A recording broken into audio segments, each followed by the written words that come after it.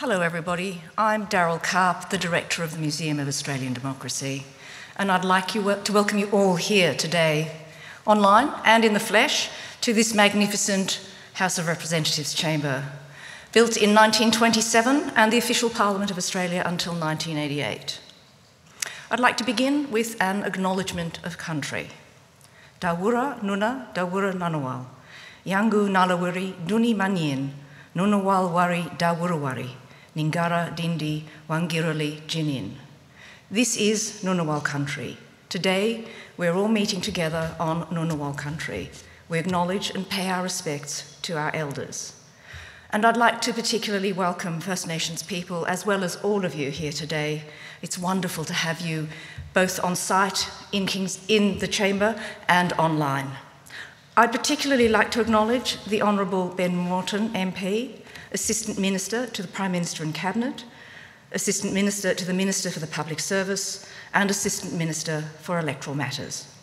And I'd like to welcome the many departmental secretaries and senior executives participating today. But of course, I'd like to welcome all of you from the full house here in the chambers to the 3,000 registrations who are all taking part today. It's a wonderful turnout. And I should actually say what's going on site is absolutely COVID safe. Shortly, we'll hear from Peter Woolcott, the Commissioner, and this will be followed by a panel discussion on the spirit of service facilitated by Mary Wiley-Smith with Caroline Edwards, Andrew Todd and Stephanie Foster. There'll be opportunities for questions from the audience, after which, sadly only for those on site, there will be a morning tea in King's Hall. But it is now my great pleasure to invite the Assistant Minister, Ben Morton, to make the keynote address. Thank you.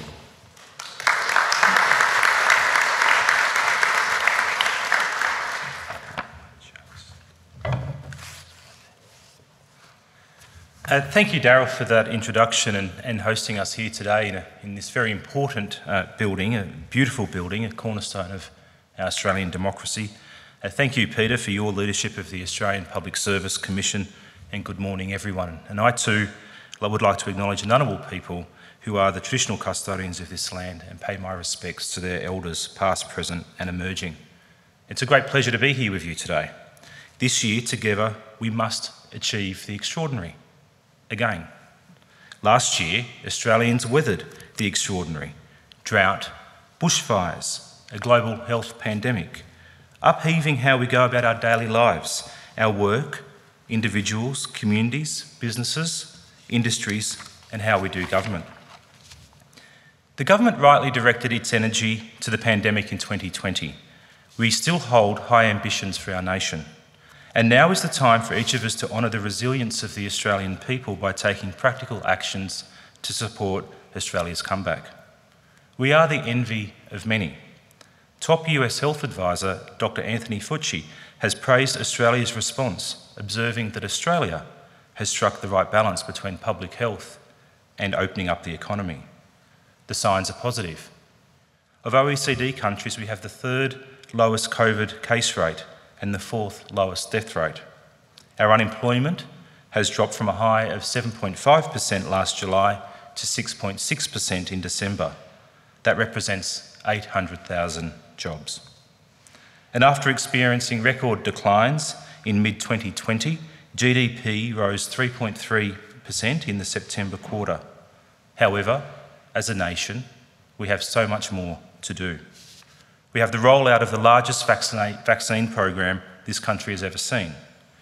We need to continue to suppress COVID-19 and manage the inevitable hotspot outbreaks with our state counterparts. We need to cement economic recovery and keep getting people back into their jobs. We need to continue to deliver high-quality essential services. Together, by working together, we will shape Australia's recovery. And just like the Prime Minister, I'm optimistic, not just because the COVID-19 vaccinations have been approved and will be rolled out in coming days, not just because the government's plan is pragmatic and focused on rebuilding Australia's economy, but because in 2020 we witnessed our Australian public service at its best. Newly released survey data from the Scanlon Institute reveals 85% of respondents feel that the federal government handled the pandemic well. Now, this is not a scorecard of the elected members of the Morrison government alone. It demonstrates a high-performing Commonwealth public service. Hard-working public servants brokering sound policy, finding practical solutions, working across silos, removing barriers and getting the job done fast and well for Australians. It's the APS at its best. Not my words, but the Prime Minister's words, delivered to 200 of you, of your most senior leaders at the APS 200 late last year. The APS acted in concert with government. Getting the relationship right between government and the APS can make a tangible difference to the lives of Australians. Respect and expect. A key example of this was the Prime Minister and Cabinet's COVID team. As the government navigated the pandemic emergency, the government relied on a dashboard of information that informed minute-to-minute decision-making. And this was delivered by public servants that pulled into one spot information that was ordinarily fragmented across the public service. Bringing real-time data together across all levels of government, the private sector and overseas, enabled the government to understand the impact of COVID-19 measures on the community. Payroll data from the ATO, business and household survey information from the ABS, infections data from health, and leveraging public-private partnerships to extend the use of shared data sets. Government decisions were informed by this data, and those decisions touched the lives of every Australian. As we navigated the health and economic impacts of the emergency response. And I would like to acknowledge the enormous effort of the Department of Health, an agency that this year marks the 100 years since its inception. The Department of Health, established in part in response to the Spanish flu. The Spanish flu was estimated to kill 100 million people worldwide. By the year 1919, it was estimated that 40% of the Australian population were infected with the flu, and around 15,000 Australians had died. Some Indigenous communities recorded a mortality rate of 50%. The Spanish flu prompted calls for a coordinated national public health response across the Federation, tracking infections, delivering emergency hospitals, vaccination depots, medical staff, and public awareness measures. Sounds very familiar. It provides an insight into the ongoing value of collaboration across the functions and levels of government. But if we fast forward to today, we're a larger, more diverse population. We're linked with the global economy even more. Expectations of our citizens are changing, and digital technology is accelerating. And so, therefore, today's APS is necessarily more complex than its 1920s self, and it requires an even greater levels of integration, professional skills, and an understanding of data that we've never seen before. So you acted as one APS. Organisational boundaries dissolved as people came together to solve problems, each contributing their expertise to find fast, practical solutions for industry, businesses and individuals. Mobilisation within and across the APS accelerated to deliver the government's COVID response is a great example. Transforming payments, rolling out JobSeeker and JobKeeper, and providing early access to superannuation. The APS, you see, was more agile than ever before, and I'm very, very proud of that, and so should the APS. Approximately 2,500 members of the APS moved agencies to deliver essential services, working as one, working with a clarity of purpose around the needs of Australians. The success of these actions is demonstrated by the new APS Surge Capability Reserve that has been adopted as a permanent mechanism, embedding agility to meet future demands. Many agencies also reorientated internally. The Department of Health retasked nearly every area of its department, and the ATO, I'm advised, moved 3,500 employees internally. The Department of Industry, Science, Energy and Resources changed the way it works with industry to step up local manufacturing and supply chains of masks, hand sanitisers, respirators and emergency hospital beds. ensuring high-quality, critical products were available for Australians when they needed it. The ability to adapt went beyond organisational structures. It may have been triggered by necessity, but the APS embraced change that will have a long-lasting impact and busted some of the long-held myths about the APS. Take the Department of Agriculture, Water and the Environment as an example. The department fast-tracked border clearance processes with trusted suppliers, ensuring essential groceries and medical supplies would not be held up at the borders unnecessarily. Fit-for-purpose regulation, lightest touch. As you know, my frustration when regulation becomes an unnecessary barrier to action, when regulation costs businesses and reduces consumer choice, inhibits investment and reduces productivity, which is why deregulation is central to the government's JobMaker plan and why now twice a year the departmental secretaries report to the Prime Minister and I on progress made within their portfolios. And so we're working to develop a new culture, a new regulatory culture within the APS, a stewardship approach.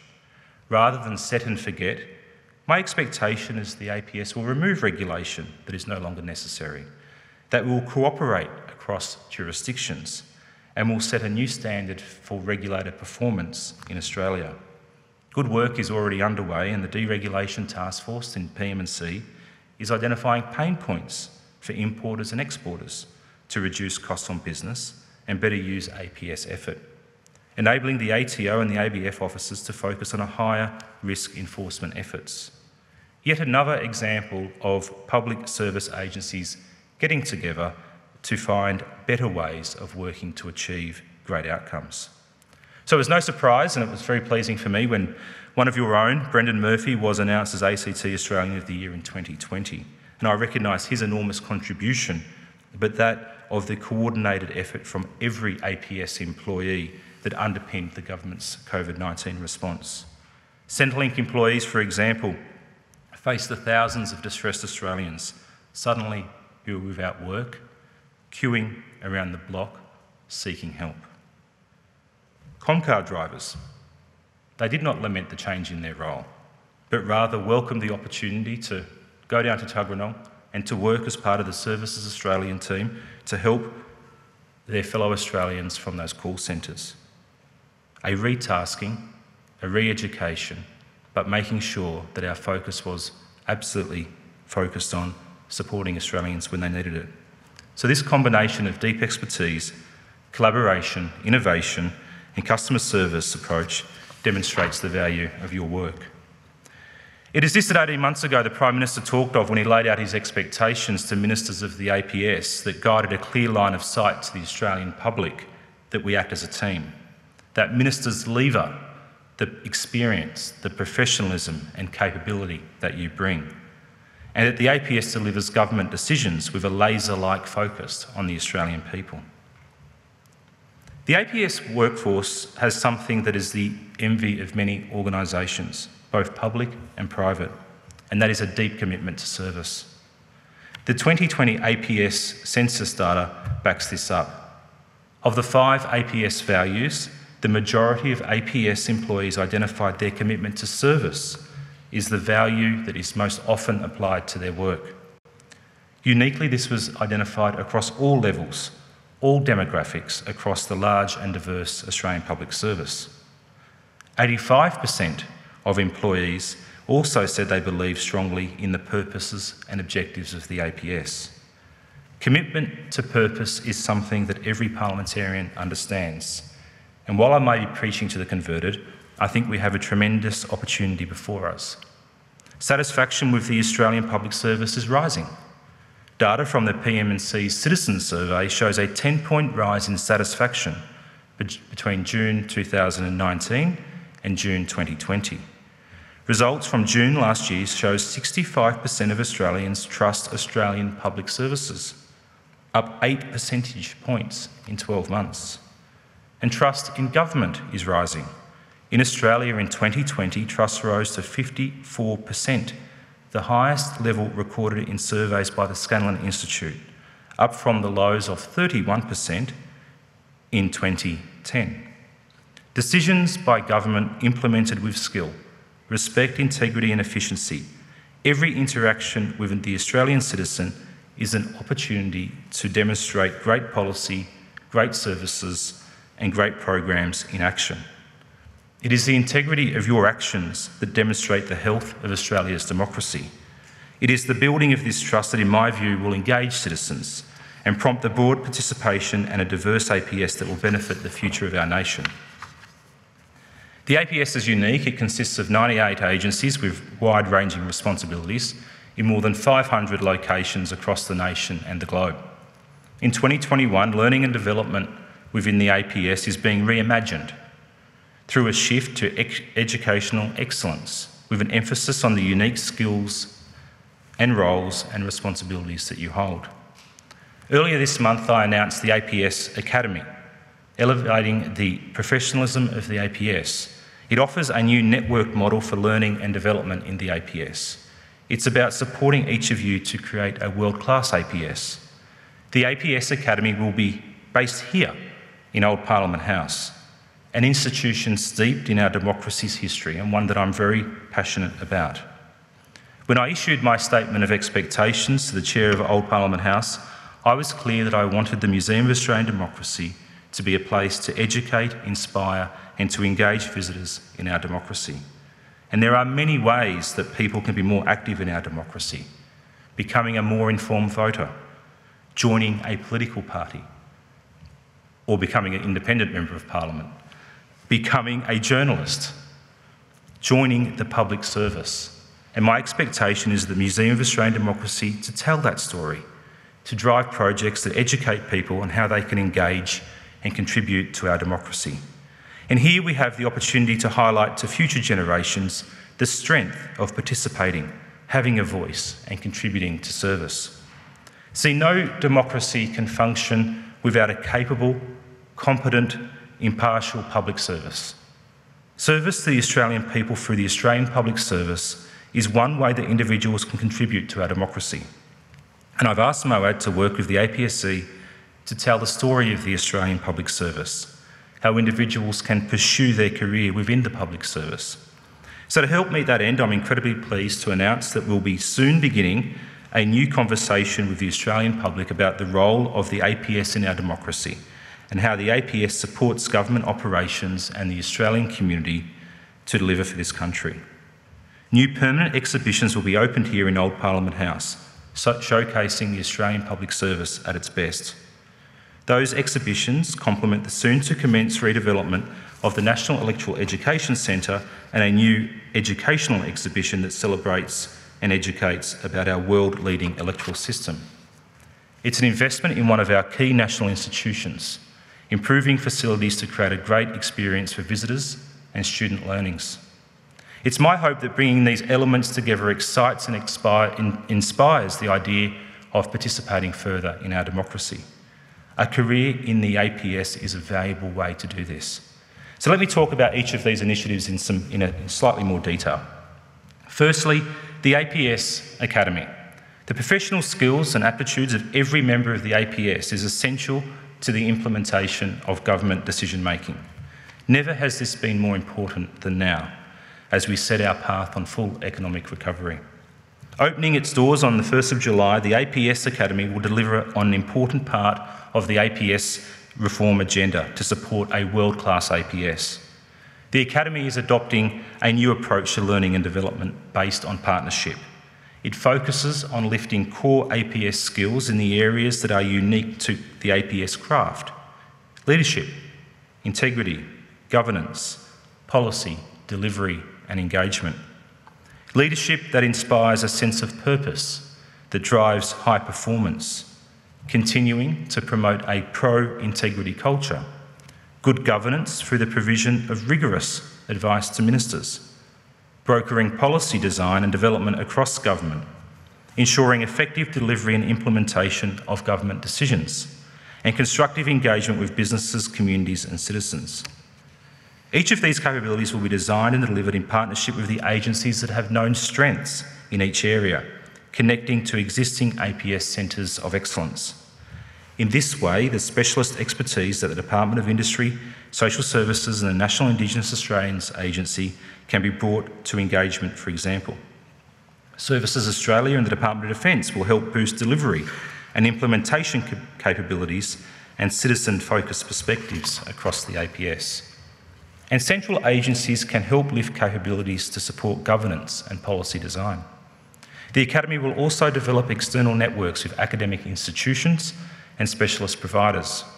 The Academy is more than just bricks and mortar. The intention is to ensure that learning and development is accessible to all public servants, irrespective of location, building on the increased access to online learning programs during 2020. Face-to-face delivery will be here within Old Parliament House. What a better place to participate further in Australia's democracy. The APS Academy will be led by the Australian Public Service Commission, replacing the former APSC Learning Centre, and will also be headquartered here at Old Parliament House. And it's here the permanent exhibitions about the role of the APS in Australia's democracy will live. It means to further inspire future leaders through the story of the APS. See, in the last Parliament, a committee report talked about the importance of our national institutions to tell the story of Australia. And there is no more important story than also telling the story of the Australian Public Service when telling the story of the Australian democracy. But the APS story is not well told. It's not a role well understood across the community. So in May this year, a new exhibition will be opened here at Moab. We'll invite visitors to learn more about the role of the APS in our democracy. Held within the Yeand Suite, once occupied by PM&C Secretary Sir Geoffrey Yeand, the exhibition will explore select case studies to bring public view the unseen work of the APS, featuring a collection of fascinating objects and stories contributed to by APS agencies. The exhibition looks across the 120-year history of the APS, reflects on its role of the APS in supporting government decision-making and implementation. But we want to build on this. The story of the APS is not one of just supporting government decision-making, but to actively support Australians in their community. And so today I'm pleased to announce that the Australian Government will provide an additional $5 million to the Australian Public Service Commission to design and install a permanent public exhibition here at Old Parliament House to demonstrate the diverse role the APS plays to support the Australian community, including within it an Australian Public Service Careers Inspiration Centre to be located in the Senate Undercroft here at Old Parliament House. The funding will support significant capital works and refurbishment required to convert the Senate Undercroft into a large, permanent and modern exhibition space. The exhibition will be designed for all age engagement. The extent and diverse role that the Australian Public Service plays in supporting our democracy, government and the Australian people is a story that this exhibition will tell.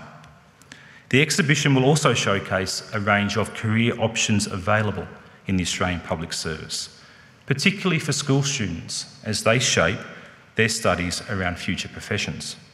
Showcasing the work that you do through this exhibition, linking the Academy and the Careers Inspiration Centre will develop that idea that working in the APS is a critical way to play an active role in the Australian democracy. It will expose the diversity of roles available for a career in the APS, from the Australian Antarctic Division to the Australian Space Agency, to supporting veterans, to protecting our international borders, to advising on the best public policy here in Canberra. Visitors may well be surprised of the range of roles and skills across the Australian Public Service. And this new space is designed to inspire a wider pool of potential recruits, attract diverse skills and perspectives into the public service.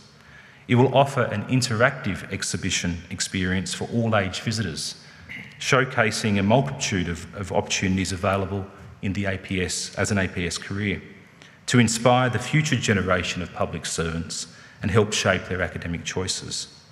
So 2021 is about the nation's comeback, a recovery supported by the Australian Public Service, and there's no doubt in my mind that the APS has a significant role in implementing the recovery plan built around protecting the health of Australians, getting people into jobs and delivering the essential services, keeping Australians safe and caring for our country. 18 months ago, the Prime Minister reflected on the APS.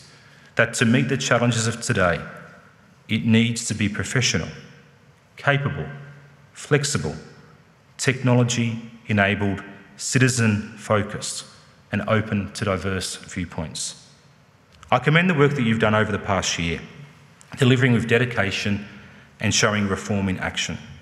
You're demonstrating your agility. You're demonstrating how focused you are on the Australian community. A world-class public service acting as one for Australia. A skilled and vibrant APS supporting government, delivering for Australians. Let's keep our strong partnership going to deliver the best outcome for the Australian people. Thank you.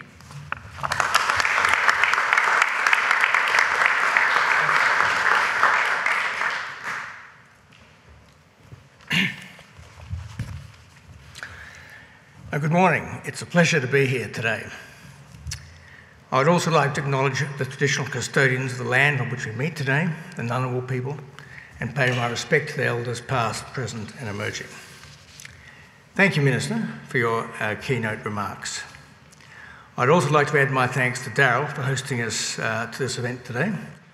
There's something special about reflecting on the public service over the last 12 months in a building that has such a rich APS history.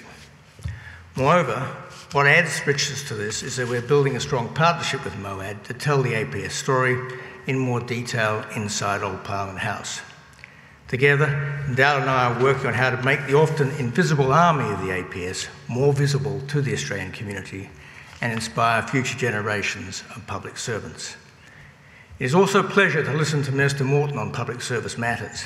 He brings to the portfolio a passion for the public service and a deep commitment to good governance. In May last year, Minister Morton put on record his enormous respect and pride for members of the APS, and I quote him, "I could not agree more. I thank you all for your extraordinary service over the past year. You have delivered with an unwavering spirit of service. Our work continues, and this year will challenge us in many ways, but I'm confident that we'll meet these and the expectations of the government and the Australian people. The service is an extraordinary institution, unique in its role, its breadth, and its responsibilities. We're made up of over 150,000 people across 14 portfolios, more than 100 agencies, and authorities right across Australia and the globe. With this footprint, the APS reaches almost every aspect of the lives of Australians. Even with this breadth and diversity, we are one service. Over this past year, we've pulled together, often forming uncommon partnerships within the APS to get the job done. As the Minister reflected, traditional boundaries dissolved in 2020 to solve problems. We must build on this momentum and continue to operate as one enterprise. The fact is that we're at our best when galvanised by a clarity of purpose. We work together, bringing our different perspectives and disciplines to issues. Now, much has already been said about the challenges the country and the APS faced during 2020. Everyone in this room and listening virtually are well versed in what we have experienced and the issues we are still responding to. The pandemic has been a dramatic test of our capability and we responded well. At the forefront of many of our experiences was the unprecedented surge in demand for essential services. Almost every agency faced significant increases in demands for some or all of their functions. Almost half of respondents to the 2020 APS employee census indicated they had worked on activities directly related to COVID-19 since February last year. Services Australia was inundated with job seeker claims, processing 1.3 million in just 55 days, a claim volume normally processed in 2.5 years. At the peak, Services Australia employees and deployed volunteers processed more than 53,000 claims in a single day, and this is an enormous feat. The Australian Tax Office also saw its call volumes increase by 106% in April 2020 as compared to the same month in 2019. All of this was being done while grappling with the workplace implications of COVID-19, where at the highest recorded point last year, 56% of all employees across the APS were working from home. And crucially, both the technology and the productivity stood up. So what does this collective experience mean for the state of our service? I'm pleased to say that after such a challenging time, the APS employee census data tells a positive story. We're seeing increased engagement, a strong sense of purpose and commitment to service. 85% of APS employees said they believe strongly in the purpose and objectives of the APS. 91% of respondents said they understood how their role contributes to achieving an outcome for the Australian public. Almost half of all respondents said their productivity improved, and around 65% of employees agreed their work group had used the pandemic to improve the way they worked. Applying APS values in everyday work is also key to success. As the Minister alluded to, the census data demonstrates how strongly APS employees hold the value of committed to service in their work. It reflects a strong focus on the Australian people in all that we do. Working with integrity is vital for our ability to serve the Australian public. It is a key driver of public trust. And trust in Australian public services, for the first time in a decade, as the Minister said in his speech, is rising. There are a number of contributing factors, but one that each of us has complete control over every day is our individual integrity. APS employees indicated they had witnessed less corruption in 2020 than in 2019, dropping from 4.4% to 3.5%. These figures have always been relatively low, but our focus on these matters must stay sharp. Delivering on a commitment under the government's APS reform agenda, mandatory integrity training to new starters in the APS will soon begin. The E-module sets out foundational aspects of integrity and will be extended to support APS employees at each stage of their career. This recognises that as people progress through the ranks, their exposure to integrity challenges and their responsibility for driving a culture of integrity becomes more acute. These courses will feature as part of the new APS Academy. Now, the Minister set out the Academy's focus on lifting core APS skills that are unique to us. What is most pleasing is that the courses are being delivered in collaboration with multiple agencies. The outcomes will be better for it. It will be more practical and valuable across the APS. As the Head of Professions, I am acutely aware of the need to invest in the expertise we know we need for the future. The Human Resources professional stream is under the strong leadership of Jackie Curtis, and I'm confident we will continue to see the benefits of a more strategic approach to HR.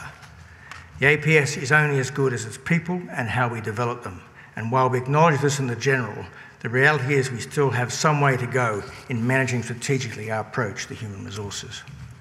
The data and digital professional streams are also of critical importance to get right. Under the guidance of David Gruen and Randall Broju as stream leads respectively, we are in excellent hands. Continued investment in lifting data and digital skills will only be as good as what we all make it. The COVID-19 response shone a light on how leveraging data improves decision-making and impacts our nation for the better.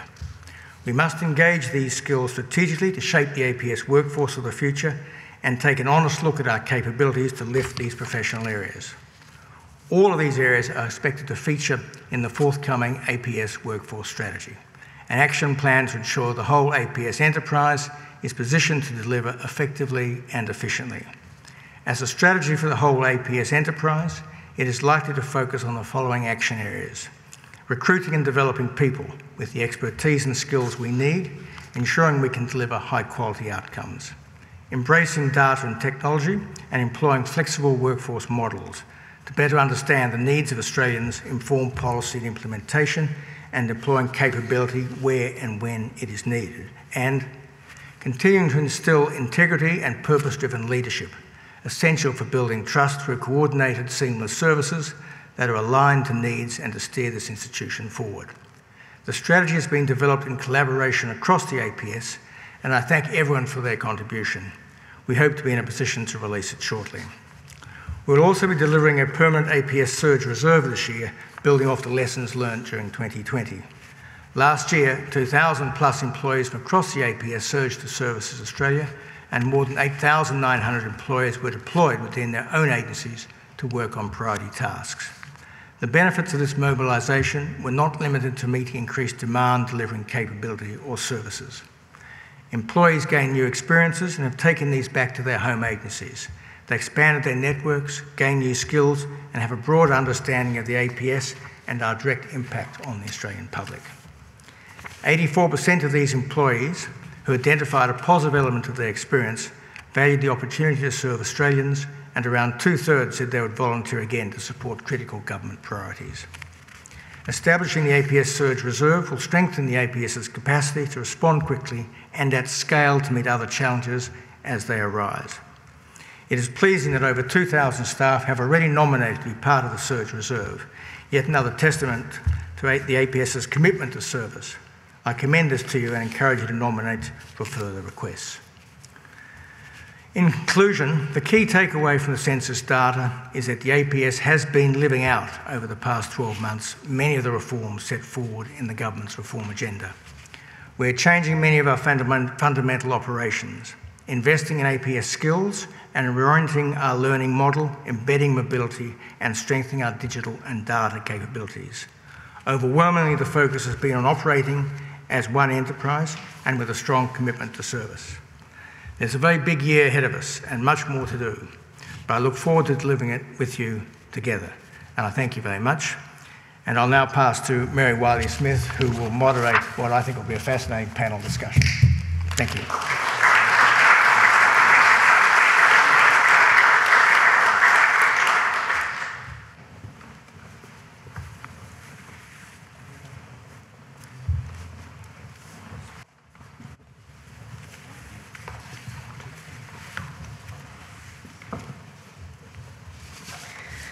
All right, good morning everybody, and look, thank you very much Peter, and I'd like to also just thank Assistant Minister Morton too for his terrific support of the Australian Public Service.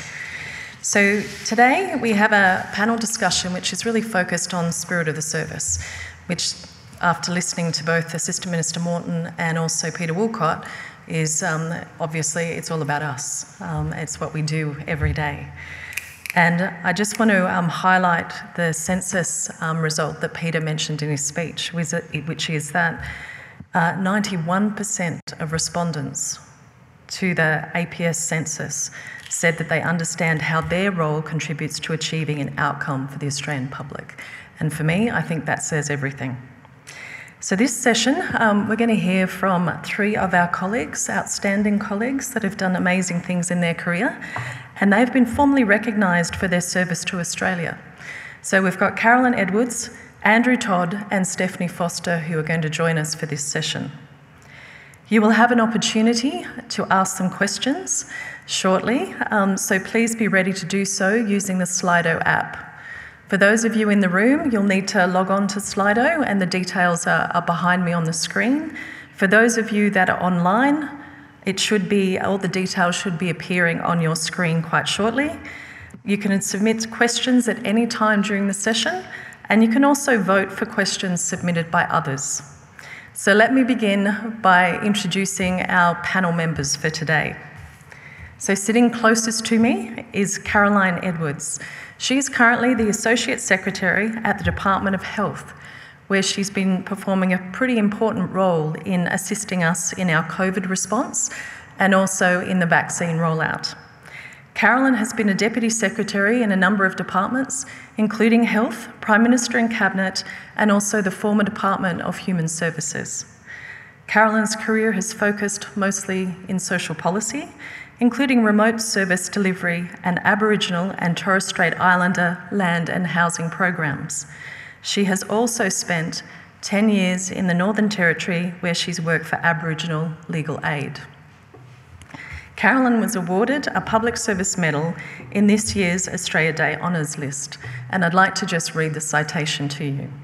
And I know that Caroline is probably squirming as I do so, but she deserves all the praise. So the citation reads, "For outstanding public service to the development and implementation of health and social policy and leading the government's health response to COVID-19. Our second panellist is Andrew Todd, who's sitting in the middle there. We're really lucky to have Andrew with us today as he actually retired from the public service not long ago. So we're very pleased that he's been able to come back in and join us for this event today. Andrew is the former head of the Consular and Crisis Management Division in the Department of Foreign Affairs and Trade. And this is the area of DFAT that is responsible for assisting Australians who need help overseas. Andrew began his career in the former Department of Social Security before joining DFAT in the early 90s. His DFAT career included postings to Washington and also London, where he was Deputy High Commissioner. He was then asked to head up the Consular and Crisis Management Division. In this role, Andrew dealt with some incredibly challenging and confronting international crises, including the aftermath of the White Island volcano eruption back in December 2019. Among his most recent responsibilities before his retirement was bringing home Australians from COVID-affected cruise ships from around the world. Andrew was awarded the Public Service Medal earlier this year also, and he was awarded the medal for outstanding service through the development and implementation of Australian government policy on consular matters and in the response to offshore crises. Our third panellist is Stephanie Foster. Stephanie is currently the Deputy Secretary Governance and also Head of APS Reform at the Department of Prime Minister and Cabinet. Stephanie has more than 30 years of public sector experience.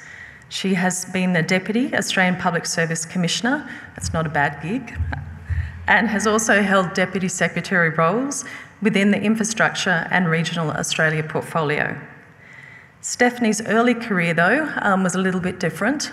She was really working in the intelligence and international policy area within the Department of Defence. And this included 3 years representing Australia at the National Security Agency in Washington. And it was while she was working in Defence that Stephanie was awarded the Public Service Medal in 2008 for her policy support to Australian Defence Force deployments overseas. Stephanie has also been formally recognised by the French government for her work to develop relations between France and Australia. So, and I might just mention now that Stephanie will be sneaking away a little bit earlier. She has a meeting that she can't say no to, but hopefully we'll be able to actually have plenty of questions before that occurs.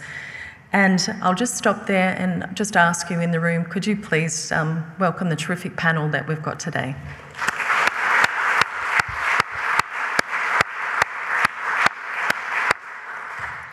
All right, so I'm going to kick off the questions while everybody's busy voting and writing questions on Slido. And it really goes to why we're here today and the topic, which is spirit of service. What I'd like is for each of our panellists to briefly reflect, and this might be their personal reflections, on the topic of this discussion and what spirit of the service really means to them. So Caroline, as you're sitting closest to me, do you mind going first? Thanks very much, Mary, and thanks for inviting me today. It's a great pleasure. I've been thinking hard about this question and wanting to say something that was a little meaningful but without being too twee, so let's see if I succeed. It seems to me that the core thing of public service has to do with our motivation. We're well paid and we have good conditions in the public service, although in 2020 my hourly rate was actually rather low in the end. But most public servants, and we've seen this in numerous surveys, do what they do because they have an overwhelming desire to serve the public and to deliver services and policies and actions for the good of their fellow Australians and other people in our nation. But they do that not for their own personal benefit, but because of the great satisfaction. And there are many other people in Australia who also do what they do because they want to help their fellow Australians. But the difference for public servants, I think, is that it's overlaid with an essential amount of humility.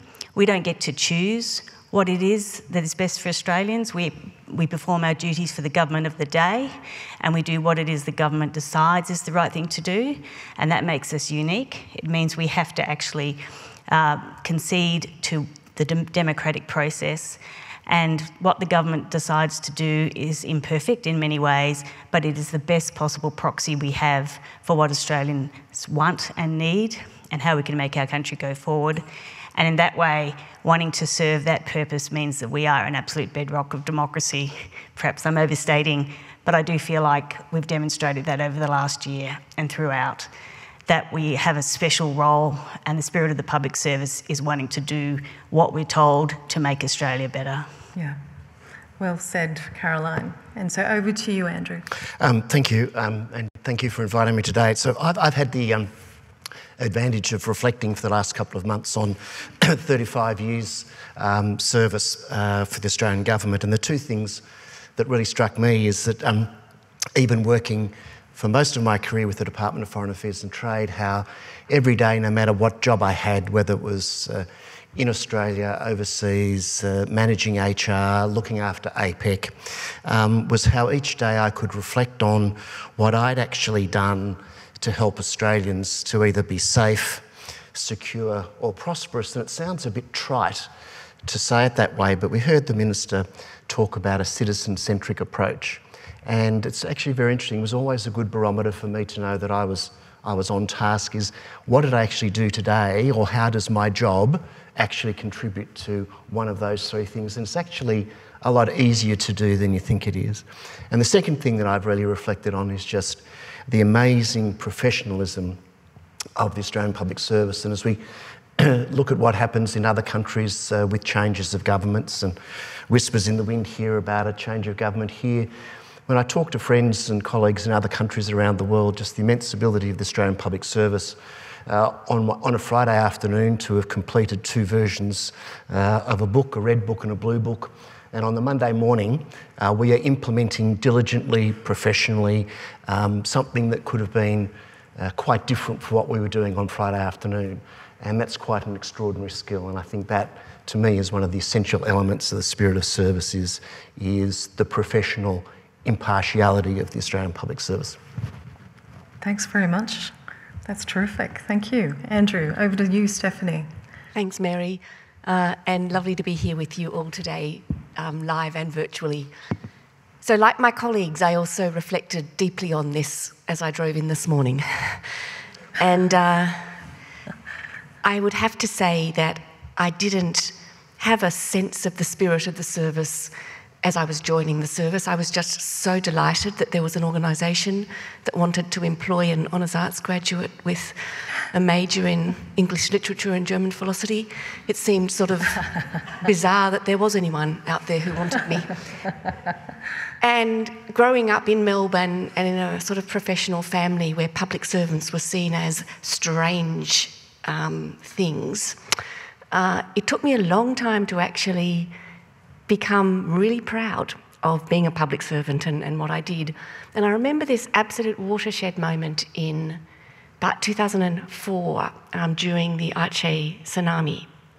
And I'd been dragged back from leave, as we all were. And it was really tough, not just the intensity and the seriousness of the task we were working on, but the horror that we were witnessing every day. And I'm sure you can remember, you know, there were massive trucks moving dead bodies. You know, it was monstrous in every way. And this same hypercritical family were all of a sudden all deeply envious. And I thought, what are they envious of? And it was because we had the opportunity to make a real difference about something that really mattered. And when I reflect on what it is that we do every day, whatever level we are, whatever role we're in, it's that sense of privilege to be in a position where you can actually make an impact, whether it's internationally or on the lives of your fellow Australians. And so for me, the spirit of service is actually embodied in that sense of, wow, aren't we so lucky to have the opportunity to do what we do. Thanks very much, Stephanie. In your discussion then, you actually talked about kind of joining the service. What made you join the service apart from the fact that somebody wanted someone with arts and philosophy? So I think that question better go to someone else because there's nothing deeper that I can say. All right, that's good. We might go to other panellists then. So Andrew. Yeah, so it's very interesting. So I was working in the non-government welfare sector actually here in Canberra and was invited to apply for a job in the then Department of Social Security. And it really struck me is that it gave me an amazing sense to help shape policy and service provision towards, in those days, people with disabilities, and it's very interesting that my career has been bookended by providing services directly to Australians, and starting off here in Canberra. But it was really a sense that I had that probably very naive. In your 20s, you think you can change the world, but it was incredible that within the second week I was actually drafting papers that were going to Cabinet that actually led to changes in federal government legislation. I thought, oh, you can actually make a difference.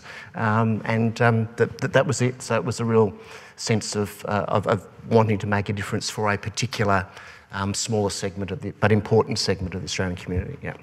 Thanks. That's awesome. Well, I fell into public service by accident. I actually grew up in Canberra and swore that I would never work in the public service. When I was working as a commercial lawyer in Melbourne, my mother got really ill and I wanted to come back to Canberra. And I rang up some random contact officer, actually in the Department of Prime Minister and Cabinet, and said, can start tomorrow, have you got some photocopying or something? And she said, oh, actually, and I have to tell you, there was an appeal. But it all turned out okay. So mine was also kind of by accident. I didn't really want to join the public service, but my husband-to-be lived here and I needed a job. And then I realised what a wonderful place that it was to work. So I've got one more question before we actually go to the live questions that people are voting on, and we can start to see what the really popular ones are here. But just wondering, before we do that, what's your proudest moment in the public service? Do you have a moment where you say, actually, that's what I'm never going to forget, and that I'm really proud of what I did and the people I worked with? Yes, I've been fortunate in the last several years working for the Department of Foreign Affairs and Trade to have a number of moments that were really quite amazing, and just quickly two of them. One was when I had the privilege of leading a team that was responsible for the logistics and putting that into effect to return to Australia some orphans and some unaccompanied minors from Syria, and to watch a team of junior colleagues from the APS, 5, 6s, EL1s, volunteering to drive to the border of northern Iraq with a security escort to greet these distressed young children, take them to a safe place in northern Iraq, hold them there for a while with some danger, and then get them out to the Middle East. And for me, the moment was getting some live feed photos of the kids at the border, shocked, terrified, disbelieving, didn't know what was happening. 36 hours, the same young person, one of them, with the biggest, broadest smile on his face as he was ushered into his business class seat on a wonderful Middle Eastern airline bound for Australia. He was an orphan, and that smile will stay with me for life. And the second moment is having had the absolute privilege of coordinating the Australian government's whole of government response to get Australians who've been kidnapped or arbitrarily detained out of extraordinary circumstances, and to see again the work of colleagues around the world and in Canberra, and getting a live feed on the mobile phone about the extraction of Tim Weeks from Afghanistan, from the hold of the Taliban, and literally the Black Hawk has landed, we have eyes on him. And he was picked up by an EL1 colleague from the Department of Foreign Affairs and Trade who'd gone into harm's way, one of our regional consular officers, an incredible woman. That's just an extraordinary moment about what you can do and what you can achieve. So, sorry, it's a bit long-winded, but quite amazing moments. And it's just about individuals and what you can do to make that happen. Yeah. And so you've just given us an amazing kind of insight into the work of staff in the consular area in DFAT and what they do just on a daily basis, because you've probably, there's millions of things you could have just talked about, but you've just chosen a couple. I don't actually quite know how your colleagues here on the panel are going to beat that, but we're going to try. And so this one can come up with. So Stephanie, would you like to go first? And then I'll go to Caroline. Sure, and like Andrew, as I was thinking about this question, I was thinking about some of the extraordinary examples of bravery and courage that I'd seen in my international policy days. But the thing that actually sort of stood out for me as I reflected across was something that sounds very much more mundane. And I think this was so special because it wasn't glorious, and it wasn't people who generally get noticed. So I was in the Department of Infrastructure, brand new, in fact, in the Department of Infrastructure when we were asked to deliver the $1 billion stimulus package to local government after the global financial crisis, and leading an area in which no one had much confidence, and the grants areas in infrastructure are always getting beaten up. They're always getting terrible audit reports. Sort of doesn't matter how hard they work, it seemed that they were disappointing everyone. And all of a sudden, we had to do $1 billion in an incredibly short time frame, and no one believed that they could do it, and they did. And to watch a bunch of project managers and people processing applications and going through the agonising process of ringing councils that didn't want to know us, even though there was free money to hand out, to make sure that in every single one of those 564 local councils and shires there was economic activity happening, was the most sort of inspiring and rewarding thing that I can remember. Thanks very much for sharing that with us, Stephanie. I'm not sure I can compete with either of these, but well, I'm sure it won't surprise you to know that I'm probably most proud of the first 4 or 5 months of last year when I was recalled to health on the 24th of February for a month. And during that period between the 24th of February and about June, I mean, things continuing now and so on, but the health response going from no tests to lots of tests, from not enough hospital beds to plenty of hospital beds, from testing and tracing relationship with the states. But the thing about that isn't why I'm a bit uncomfortable with the whole PSM thing, is that, I mean, leadership's important, but it was a team at Health, and one that I think people who know us now, we're a very tight team at Health to do all of that stuff. And I can honestly say that in those months, I cannot remember a single crossword amongst any of the senior staff I dealt with, or any patch protection, or anything. And in fact, the biggest discussions we had about, it's time you went home. Yeah. So that was incredibly proud. But also on the micro, one thing I'm really proud of from a long time ago, and thinking about 2002, and I worked in a relatively small, very dispersed agency, and I reached out one day, and I'm a reasonably shy, retiring type, reached out one day from my little office and part of the organisation to the biggest, most powerful office and demanded that they intervene in a bullying situation of a colleague who was suffering incredibly. And the organisation, a little bit slowly, did respond, and this particular officer was removed from the situation. And it was something I never thought I could do, but did. And probably that's what I've taken with me as what you're capable of. Yeah. That's, oh wow. And so really important kind of personal reflections there. But I'm sure, Caroline, that what you've just said at the end just resonated with everybody online and in the room here. So thank you very much for sharing. What I am going to do now is actually move to the interactive Q&A. So all our colleagues that are online and in the room here have actually been voting on some questions.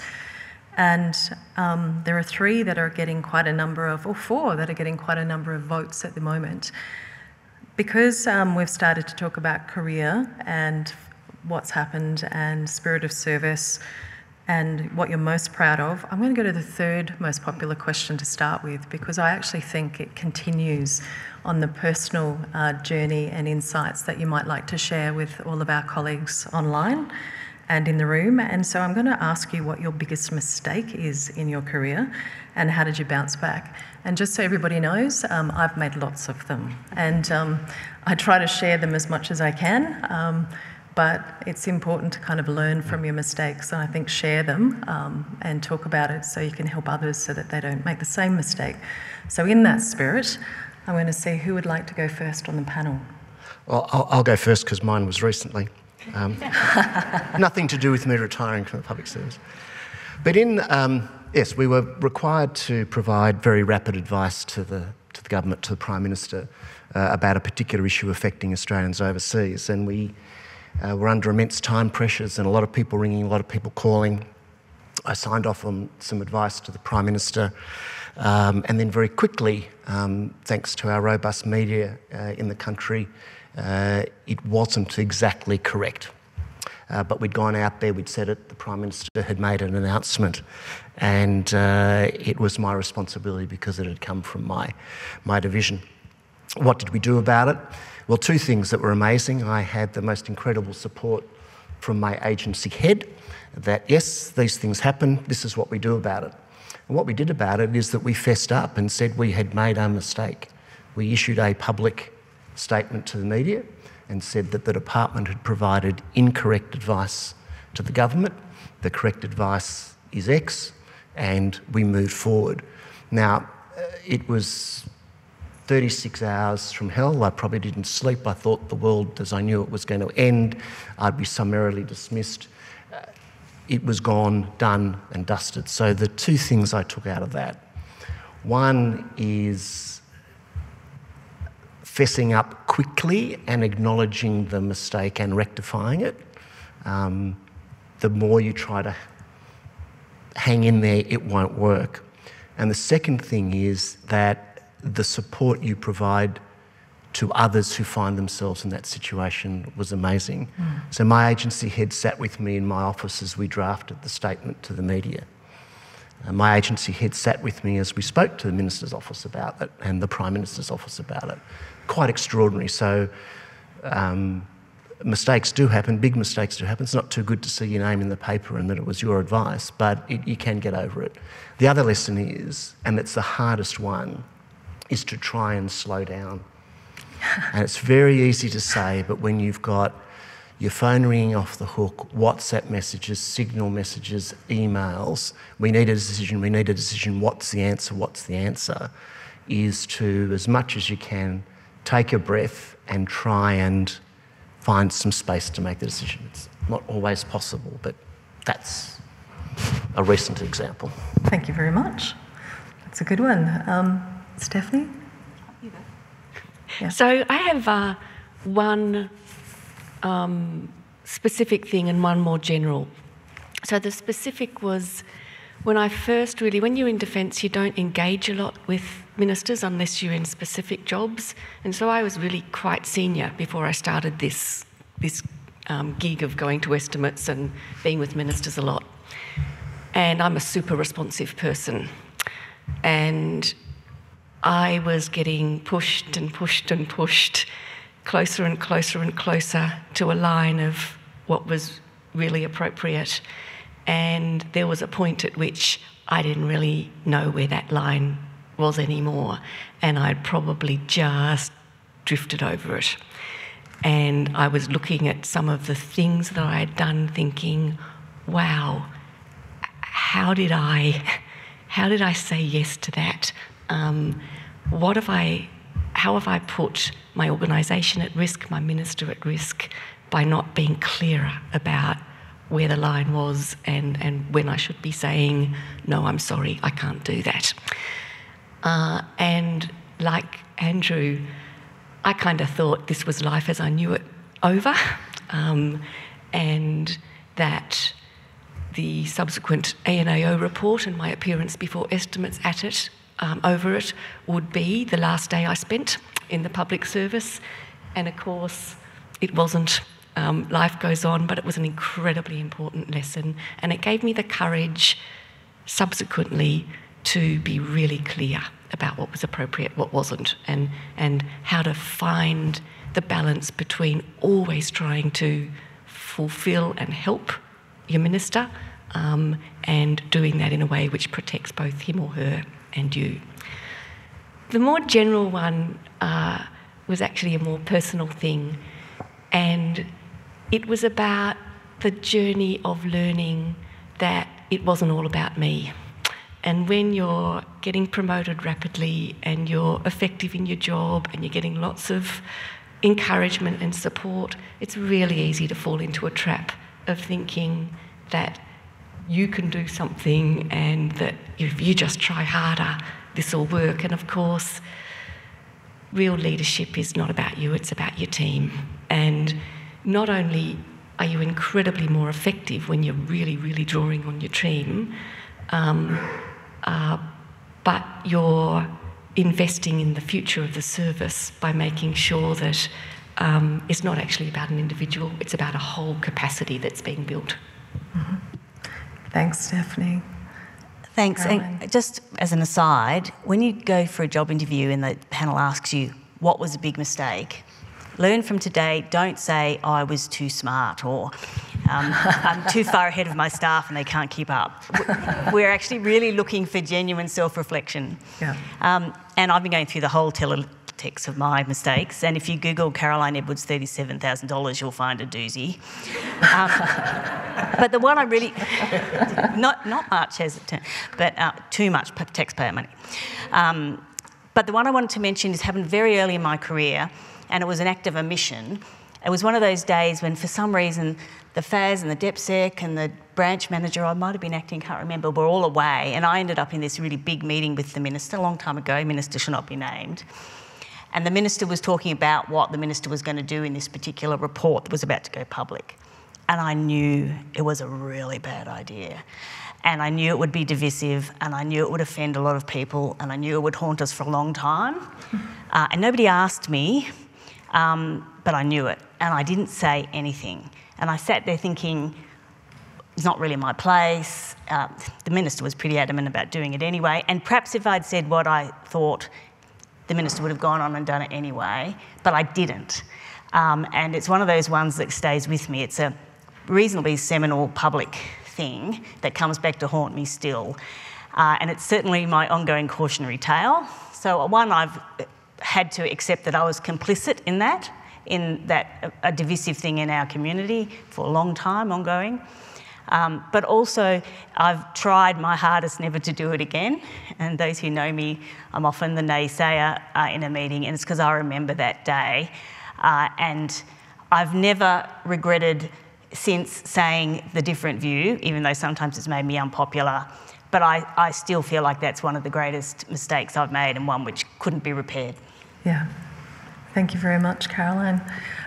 It's so important sometimes when you actually hear from people that have been in the service for a while and the kind of lessons that they've learnt.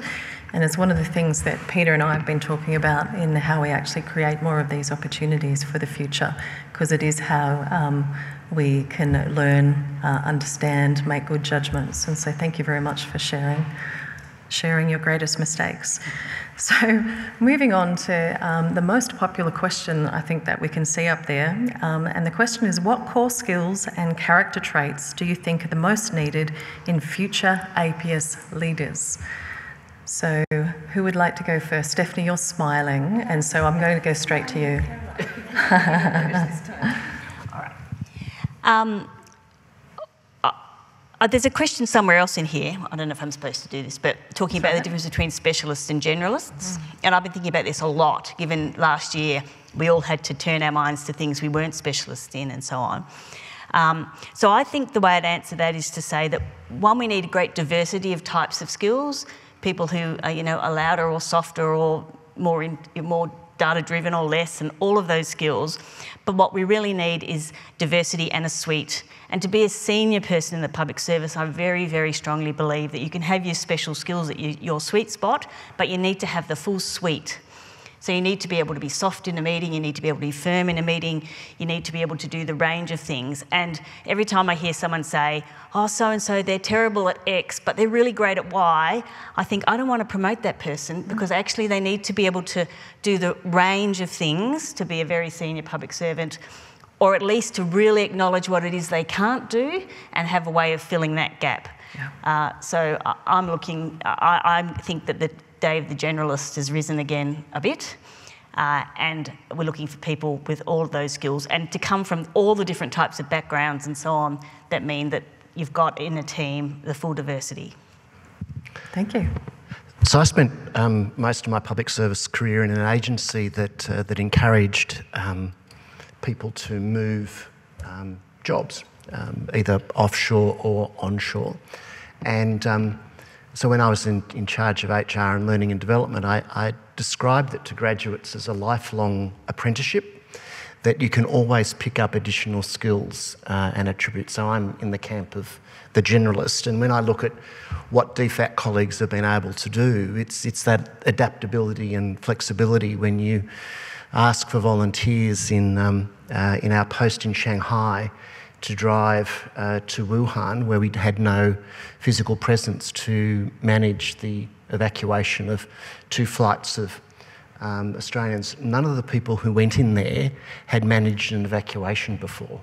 But again, skilled EL1, APS 6 officers who'd done a variety of things before were spot on. And how they were able to do is because they had not just been a China specialist. They had a knowledge, and whatever the language was pretty useful, but they had done a raft of other things. And all throughout the last several years, when I've seen DFAT be able to turn itself on its head to do what we thought was the impossible, it was because we just had this cadre of people who'd done a whole range of different things throughout their career that enabled them to be adaptable and flexible and responsive. So I think one of the questions there was about specialised abroad experience. I think the broader experiences you can get, the better equipped you'll be to the challenges that get thrown to you when you get into senior positions. Steph. Thank you. So I'm at risk of sounding like my great-aunt Muriel, but I reckon there are some really basic things like common decency, hard work, commitment to others, collaboration, that really make the great people in the APS stand out from the others. So everyone's pretty smart.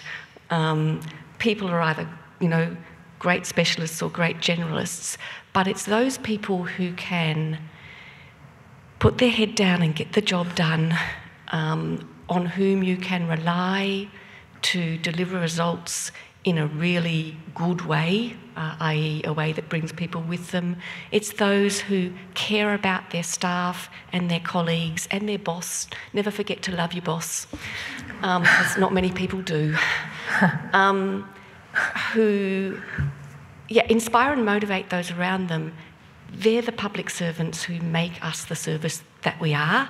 And so when we do our talent management work, we have a kind of a principle that we know that people have to reach a certain cognitive level. You've got to be smart to deal with the kind of complexity we deal with, but that's not the distinguishing factor. The distinguishing factor are people who are open to learning, who are great working with other people, who have high EQ. And so certainly when I'm looking for staff, I want the core skills, but I want that package more than I want anything else. Thanks very much.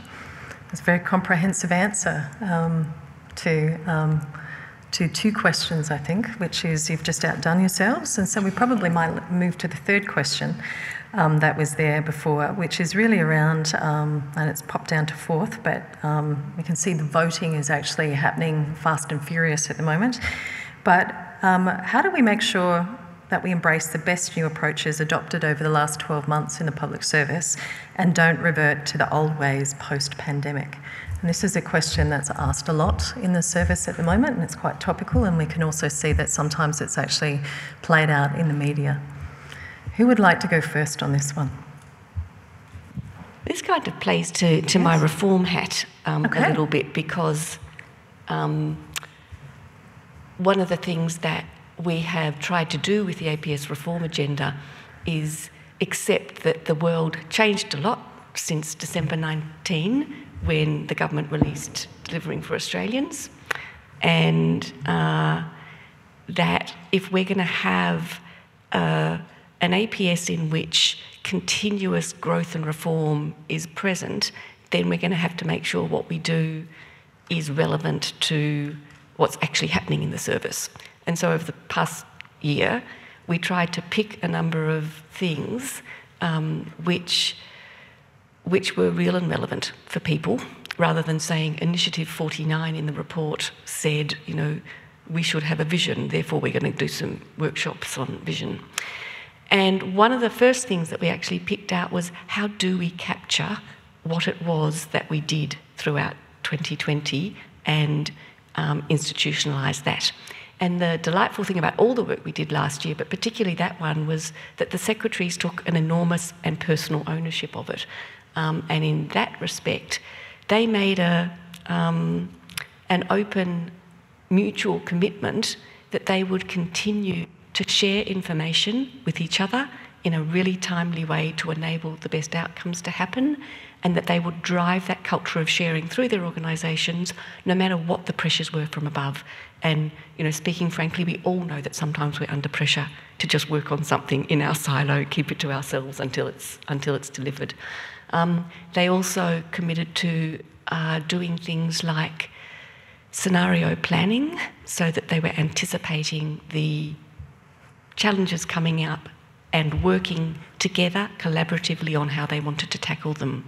And I know that everything doesn't happen at the top, but without that leadership commitment, we're not going to keep doing those terrific things that we did so well together last year. Thanks, Stephanie. I just wanted to add, thank you, Stephanie, that one of the things that I'm really conscious we shouldn't do is make sure we're ready for another pandemic. And there's been a bit of that around. We need to have this equipment or do this stuff, because the next thing that happen probably won't be a pandemic. What we need to do is take away from this that we need to be ready for something that we weren't expecting, that would completely shift the way we do it.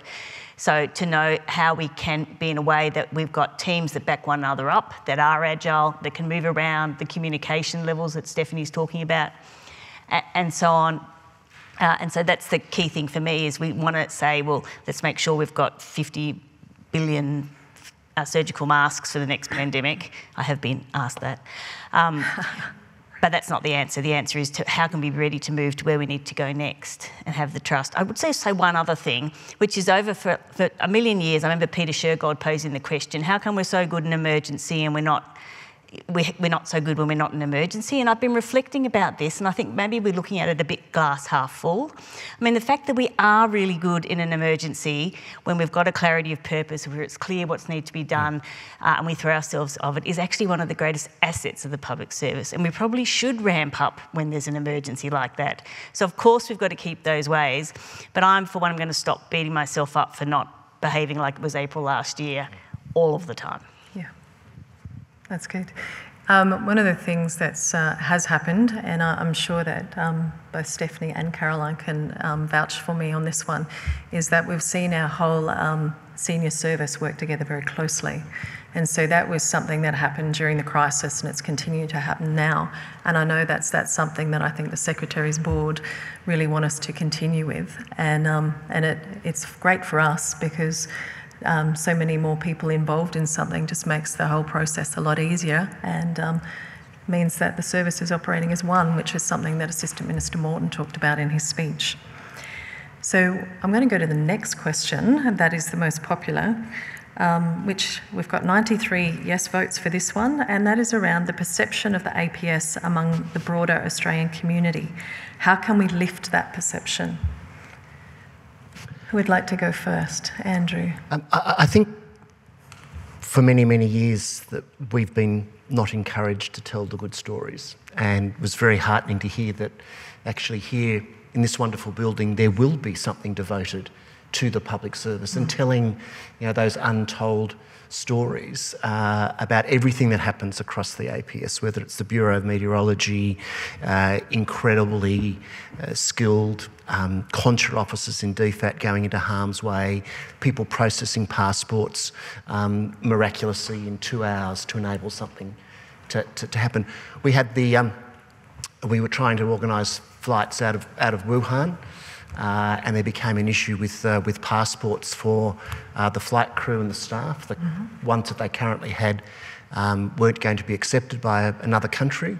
So our passports office in Sydney opened at 11 o'clock at night, brought people in and issued 40 new passports that were ready at first thing in the morning to go to another embassy to get visas put in. That's quite extraordinary. This is just people out there living in the suburbs of Sydney who, yes, we need to do that. It's an incredible story. And I think people complain about the taxes, where does it go, what happens with it, but to actually be able to hear those sorts of stories. And we are in a very difficult situation that we work for the government of the day, and they want to talk a lot about what they're responsible for, and they are responsible for making all these things happen. But I think we can do a lot better job in actually promoting. We've got to come out of our shells and be a lot more prepared to talk about who we are and what we do. And I think what's going to happen here is an extraordinary first step. Thanks very much. Yeah, no, I agree with all of that. And you would have seen the Department of Health has got this media presence now that is very different than it. We've got a whole talent team in our place. But I would make one other sort of slightly different point, which is that we need to be careful about whether perception is needed, whether it's a good thing. It's like when you go to a good restaurant with good friends and you're talking, it's that seamless service that you don't notice that actually is the highest quality. And Medicare is a classic example. When you go to the doctor and you get your rebate and you stick your card in and out of the machine, nobody thinks about the public service for a moment. They don't interact with the public service, they don't talk to the public service, but it's one of the best systems. Like, I mean, I'm out of date, but it's 98% or something of doctor visits are done electronically like that. It's the no perception, which is actually a sign of success. So for lots of the things we do, if it can happen seamlessly behind the scenes, we've succeeded and nobody even needs to know we're there. Well said. How very true. All right, so there's another question here that is related to the one talking about how do we keep going with what we've learnt over the last 12 months, and it's related to remote work. And I know that this comes up a lot, and it's another one that I think the Canberra Times and some of our media outlets spend a lot of time looking at. It's a challenge that isn't just unique to the Australian Public Service. It's all kind of businesses and across Australia and the world are looking at what it actually means for them. And so I might ask who would like to go first. So this is what impact will successful remote working acceleration have had for the APS and its staff? Do you want me to? I can say a few things to start. Yeah, you might. Do you want to do that? Yeah. So we've been looking at this quite a lot, and I'm quite passionate about it. For me, I actually think that it means that people into the future will be able to work where they live, and that's pretty important. They still kind of need balance and the connection with their work colleagues, but the world's opened up. I was the deputy on the Chief Operating Officer Committee quite a few months ago, and I can see Jackie Curtis is here, she was here as well, and Tom. We were looking at how on earth we're going to move people to working from home when we had the restrictions hit. We didn't think we could do it. Our IT people didn't think we could do it, and it was amazing what the public service did when we all got together and we had to actually move people to remote working. It's successful. It's removed a barrier that we had before, and so the opportunities for the public service are there, and we have to be very mindful of making use of the opportunities because the private sector and our state and territory government colleagues will be looking at this as well. And so we've always been pretty good with the amount of flexible work and remote working that we have in the public service. I think the rates are just under 20% is what we had before the pandemic. But this really opens up new options for us, for who we employ, and also new markets, because you don't need to be in Canberra necessarily in the future to support some of the work that happens here. So I'm going to stop there, but just see if Carolyn would like to add anything. Just wanted to add a couple of little things. At Health, we moved really quickly to remote work, and we've basically stayed at about 50 to 60% in the office, and that's going fine, and we've adjusted to it and we all like it. And really interesting, I'm sure it's happened in every agency, but our rate of unscheduled absences has gone down. Now, that's sort of self-evident because people are at home, but it'd be really interesting to see how that helps with engagement and satisfaction and so on. But the other two observations I make, one is the productivity gain of not sitting at Parliament House for hours and hours and hours waiting to go into a meeting. I mean, it's a small thing, but if someone did the maths on the back of an envelope, it's extraordinary that when your turn's up, you ring in and it's done. So that's a little thing. But the bigger thing, we've been talking for years about how do we make space in our day for the big thinking, for the proper long-term planning, all that sort of stuff. It's all responsive. That's been our challenge. It seems to me that this will help a lot because everyone's saying, at our place anyway, when I come to the work, I have all the meetings and I do all that engagement and talk to people. And when I'm at home, I do the thinking and the responding and so on. I think actually it might be a bit of the golden ticket to help us with some of that stuff that people do build in by being at home and being at work, time for interaction and time for actually some of that more deep thinking and planning. Excellent. All right, so we're almost out of time. I've got one final question that I would like to ask you both, and it's basically, what is one piece of advice you would give your younger self? So early on in your career, what is it that you wish that you had known? Carolyn. Well, I thought about this as well. I think I probably wouldn't have taken the advice, I should add.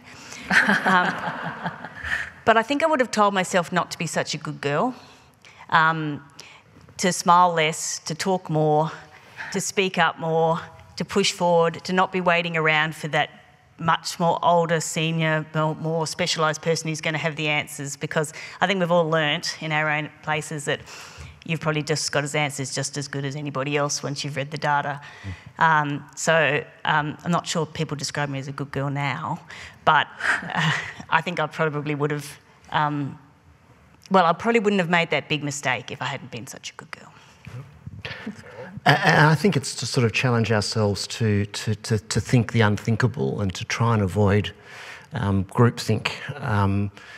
Thinking the unthinkable became very relevant when I had to look after contra and crisis management, because you really did have to be so flexible because you thought you'd reached the zenith of complexity with getting orphans out of Syria. Then you had White Island with 14 critically injured Australians who needed to come back, and then you had Wuhan, and you thought you had the answer. So always thinking that you can think there's something else lurking out there. Are you ready for that? But also thinking the unthinkable is that sort of in my foreign policy experience in the UK at the time of Brexit, we all got caught up to think that it wouldn't happen. We didn't really spend an equal amount of time thinking the unthinkable, which was Brexit, thinking who may or may not get elected to be President of the United States. We locked ourselves in, I think, to a bit of a box. Well, that will never happen. It's unthinkable but we got caught out because we did that. So to try and challenge yourself to sort of think about things that may just lurk out of the dark at you, but also don't get too locked into groupthink, don't become the naysayer all the time, but just to think that, it could happen. Yeah. Okay, so as you were both speaking just then, for everyone online, so we've actually got a whole line of graduates in the room sitting in the back over there, and they're all listening very intently to what they need to know and some lessons that they might need to consider for their future careers. So thank you very much, and I'd really like to thank our panel for today, both Caroline, Stephanie and Andrew, for really participating in the panel with us, sharing their insights and reflections, but also for being so honest and open with us, including being very happy to share their mistakes. So please join me in thanking our panel.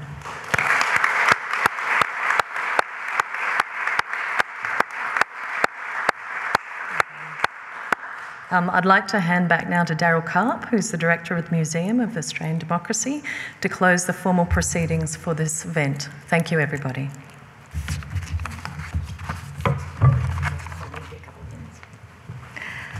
Can I thank everybody for their extraordinary contributions, but particularly our speakers.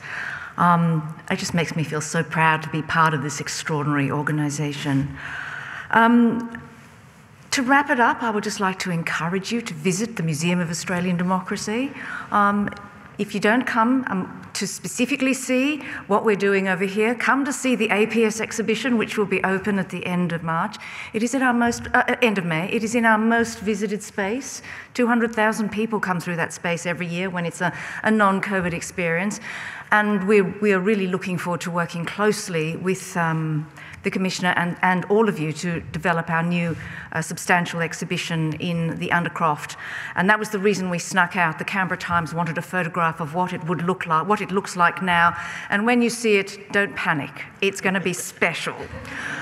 In wrapping things up, I always try to give a little snippet of information about the museum that people may not know. And as we're sitting here, I thought, what would I actually say to people who probably know more about how government works than I do? So I thought I would focus on the Speaker's Chair, which was a gift to the museum from the British Empire Association. And the story that I suspect you may not know is that the reason it's still here and not up the hill is that it was built inside the building. It kind of came flat packed and it doesn't fit to take it out. So there is some joy in the IKEA approach to things. We have kept our magnificent object.